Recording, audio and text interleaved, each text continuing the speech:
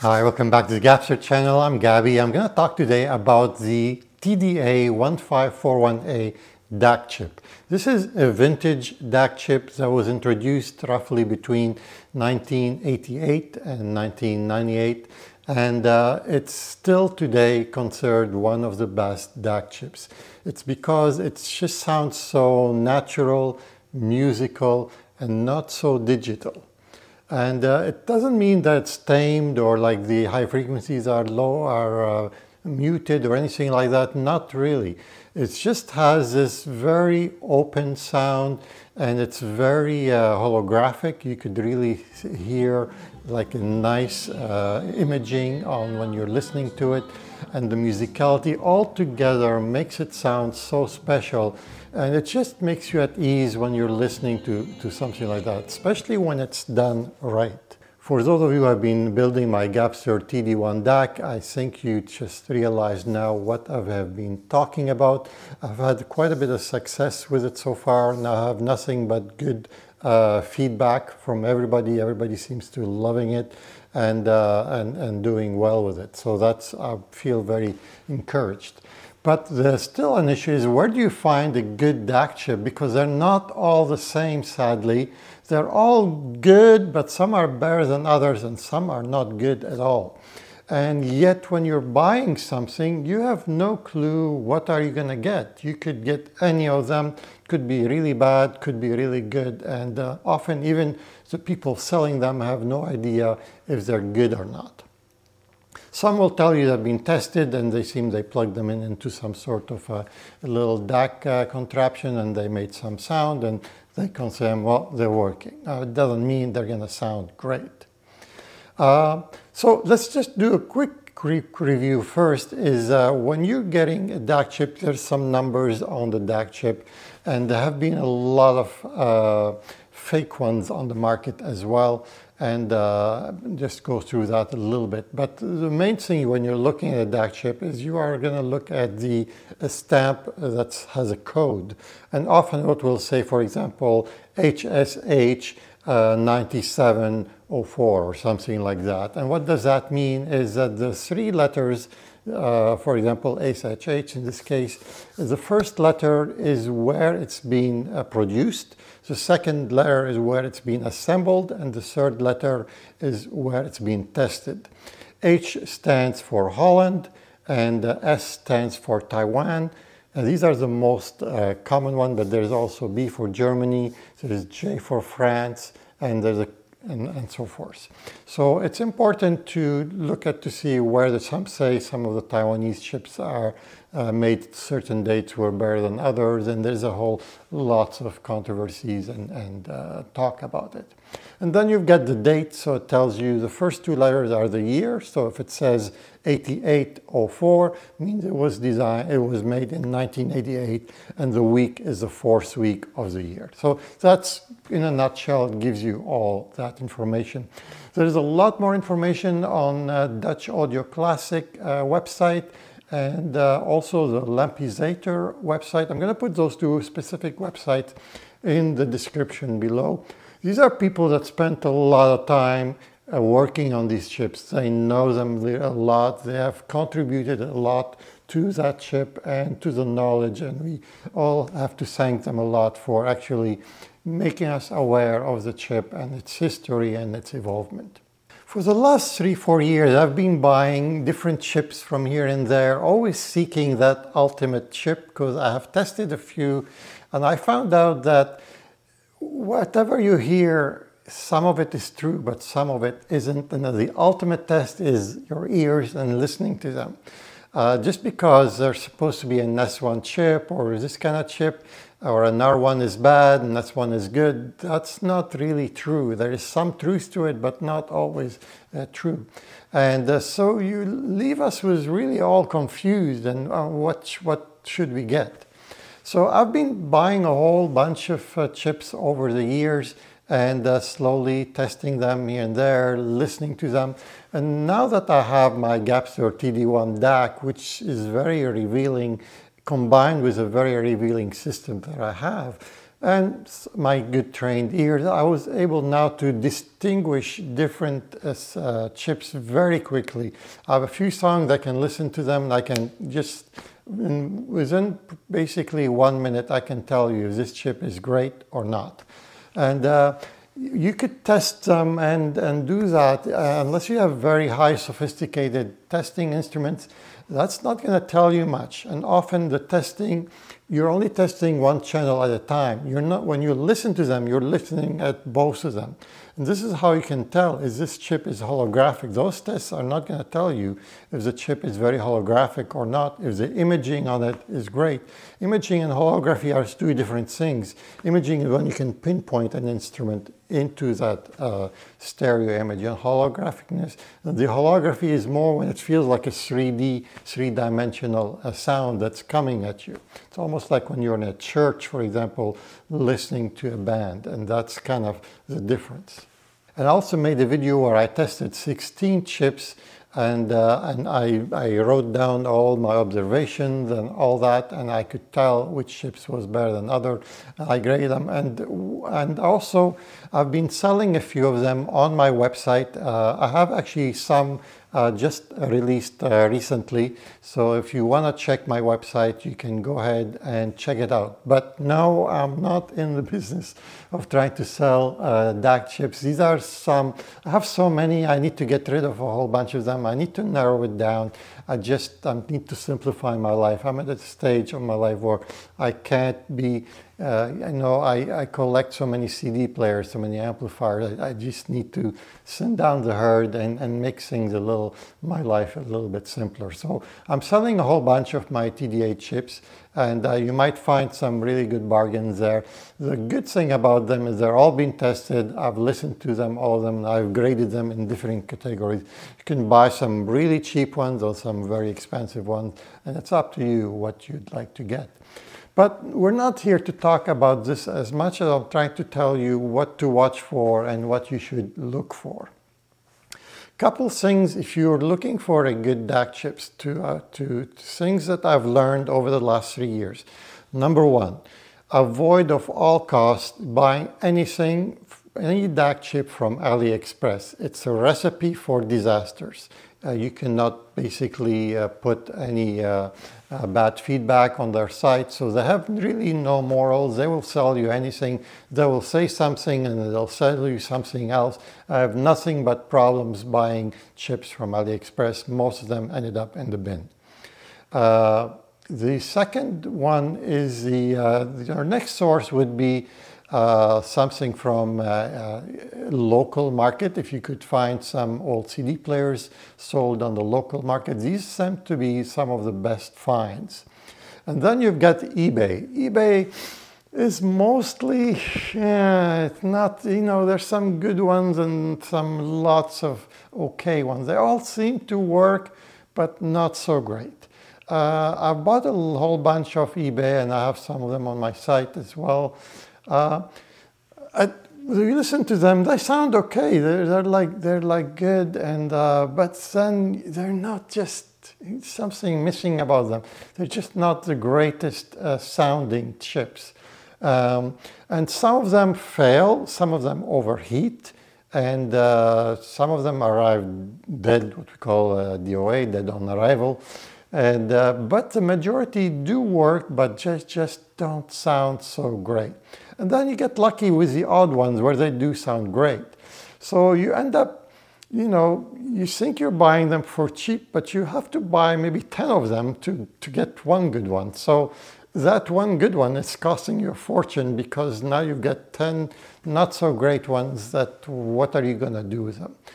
Well, there is use for them. Is often when we're setting up a system, you don't want to gamble with a very expensive chip, because I've burnt a few myself, and I've burnt some really good ones, and I cried a lot.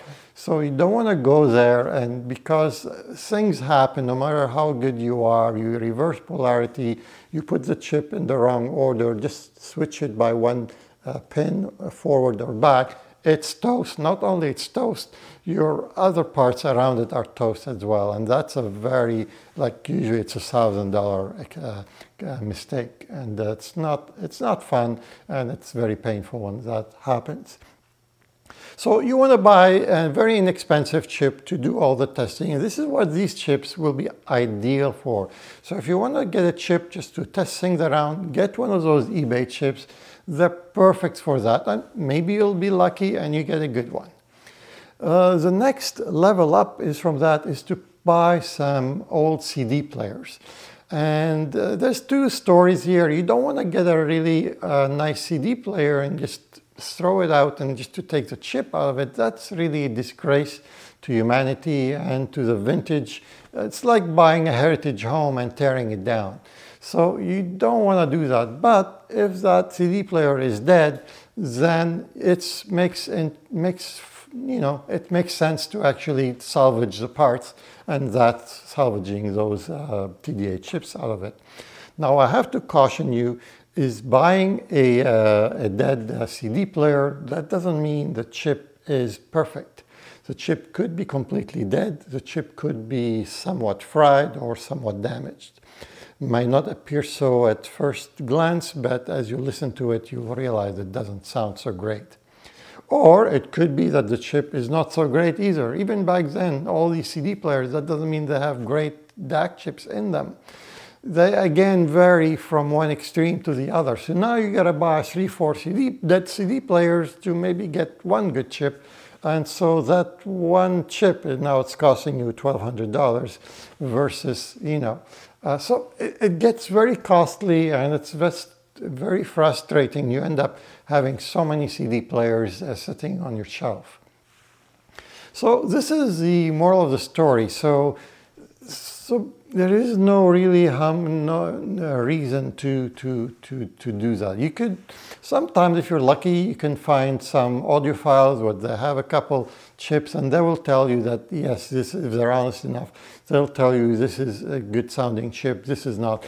But this is rare, and it doesn't happen very often. Now I have to tell you also that the differences between them is not huge. It's not like one is so amazing and one is garbage. No.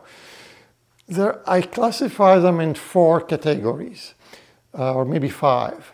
One is like complete, they make music, they sound okay, they sound like muffled and muted. So these are, I would call them like really test chips. They're like bare beginning. The second is like the common eBay chips you see here and there. They sound decent, they sound okay, but not so brilliant. And they're great for testing, like I said, and for first-time builders and stuff like that. And then you've got the next 3 categories, which are, you have some really decent chips that sound so great. That doesn't mean they have to be R1 chips or S1 chips or crowns or anything like that. And then you've got the step above, which is the 4th level, which would be, these usually sound very good. They're usually, they don't have to be S1 chip, but they can be. They don't have to be R1 chips, and they can be, and we'll go on the R chip in a second here. So these could be any chips. And then the 5th category, usually these are S1 and S2, double crown and single crown. In general, they are good chips. I have to say 80% are good, but not all of them. So you could have a non-crown S chip sounding way better than a regular chip. I have to caution you about the crowns on the chips. This is where most of the fakeness is. They are so good at stamping crowns, so they'll take a regular chip. Now the chip could be excellent or it could be bad. No one knows, but they stamp crowns on it, and now they're selling it as an S1, one single crown or even double crown sometimes. And this is where it's hard to tell. It's becoming so hard to tell if these actually are real S1 crown chips or not.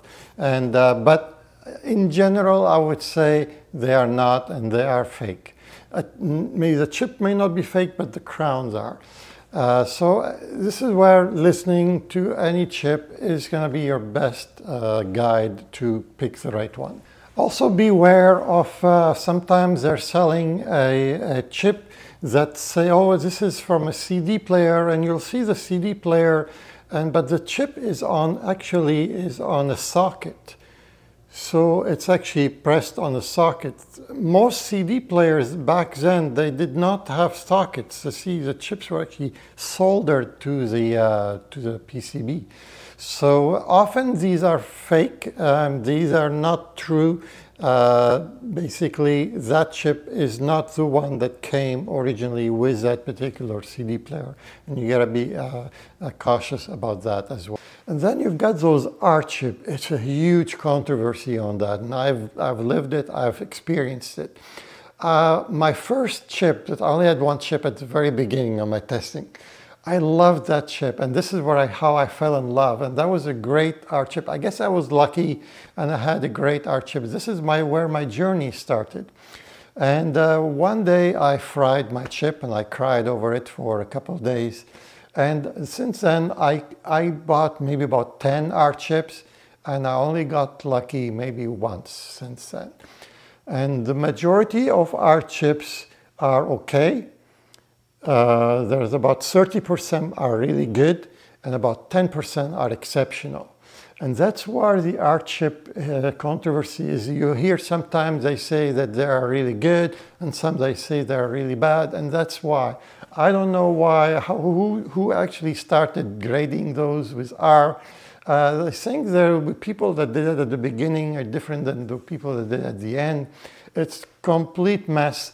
But again, listen to them. That's the only way you're going to find out. On my website, Gabster.ca, I have a whole bunch of chips now again, because I need to send down my collection. And so I've got a whole bunch, and they'll be ideal there's some from the low grade ones to the high grade ones. I have listened to these chips many times, not just once, except the really bad ones. I didn't bother listening to them too much. But the third and fourth category, these ones, I've listened to them a few times at different times of the day as well. And just to make sure that they sound good and they are good. So if you buy one of these, you're guaranteed to get something decent.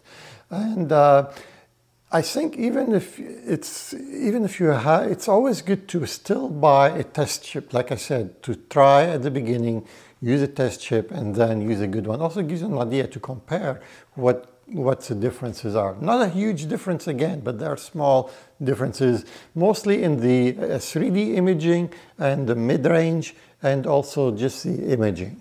So these are three characteristics of these chips. I also need to thank, I have a very, very generous donor who has been sitting on some chips for over 20 years. He said he had those chips, and he finally feels like he wants to do something good with them. So he donated them to my channel to help me out. But I just feel like I need to reciprocate the gesture, so I did give him actually back one of my fully assembled Gabster TD1 DAC for him to experience, hopefully, the sound. But I still owe him, because what I'm trying to do with these particular chips is trying to donate a good portion of it to charity. So kind of like follow his wishes to make good with these chips. And these chips are actually rebranded. And what does that mean? Means basically they're actually legitimate chips. Because remember, he's been sitting on these for 20 years. That was way before the counterfeits start appearing. So someone erased whatever was labeled that, and they were stamped with JSS. So J means they were actually produced in France, which is a very rare one, and S means assembled in Taiwan, and S is tested in Taiwan as well. So, but he thinks that these possibly may have been a non-A chip, but when I tested them and when I listened to them, they sound and they behave exactly like A chips, and not only that, they sound amazing. Now, not all of them sounded amazing. He gave me quite a few. Some of them sounded amazing, and some of them were okay. I'm selling the good ones that sounded really good, and I have them listed on my website. I have a few more, and I'm trying to basically, these sounded almost like an S1 chip, if I would say. And like I said, these are rare and there's a bit of mystery about them. But as I've learned over the last few months is don't listen to what's written on the chip, where it came from, how many crowns it's got on it, or R's. Listen to them. That's the only way, is by listening to it. The only way you're going to tell if that's a good chip or not. Even when you test those chips, the difference is that some will say, you know, noise level is 97 and the other one, the crown one is 96. So, you know, that 1 dB is going to make that big difference. But when you listen to them, there is a very good difference. Especially when you compare the really good chips to the really, beginner, like what I call test chips, then you can see the difference. It's like night and day. Especially if you have a good system, if your system is dialed right, like if your speakers are very well set up. Because I sometimes people will say, well, I bought, you know, a $20,000 DAC and a $20,000 amp, and I'm not seeing, you know, a great sound. But often you still need to set up your speakers right. Your room's got to be decent. Your source is got to be decent. You can have, if your source is bad, you're just amplifying that badness. So again, it's all about that whole synergy. Don't just buy the $10,000 cable, a power cable, and expect your system going to sound great. There's more to it. Every part of your system has to be good. And this is when you start to hear those differences and feel them. So if you don't have a good revealing system, you may not hear what I'm talking about. And you might find that the eBay chip sounds almost as good as a really good chip. So for those, if you have this kind of system, I would strongly suggest you buy an eBay level chip. Or maybe some of these chips, they're like on my cert category. These are really good chips at really good value. They've been tested. They sound great. We often want to buy the S1 double crown chip and spend $1,000 on it. The difference between that and some of those three cert category chips is not that big. And you'll be amazed sometimes how you'll be very happy with the sound. Even those chips will sound better than any ESS or AKM chips that you buy. And lastly, I want to thank all the people that bought my Gabster TD1 DAC and sent me nice messages, tell me how great they love the sound and how happy they were with it. I had a couple of people that were struggling. I guess they don't know much how to build things and they kind of were over their heads, but I did manage to help them out, and I'm still helping a couple out. And I managed to pretty much so far getting them all to reach, to listen to where they need to be, still working on a couple of them. But the majority were able to build them themselves, and some did some fabulous jobs, way better than I have been doing. And they reported some really good reports, like sounding better on some very expensive DAC, like the Hollow May, the Denefrips Terminator, some of the DACs that cost $10,000 and $20,000. And they seem to like the Gabster TD1 better. So that gives you something. And also, I cannot take all the credit. My DAC sounds good also because of like I said about the source. The source is Ian Canada Streamer and his power supplies and all that stuff. All this comes together at the end to produce such great results. It's not just about one person, it's about a whole collective of everything. And without the TDA1541A chip that was introduced by Philips, we wouldn't have that particular sound. I'm going to put in the corner here my first video about the Gabster TD1 DAC and how it started. There's many videos after that. In this corner there'll be 10 holographic sounds that you can listen to, so you can hear what I'm talking about. A speaker in the middle, if you'd like to subscribe to the channel. My website is in the description below if you want to see which chips I'm selling, and also my Patreon if you'd like to join it and help the channel in its journey. My journey is to help people learn about DIY audio and feel comfortable to build things themselves. Take care, and I hope to see you again.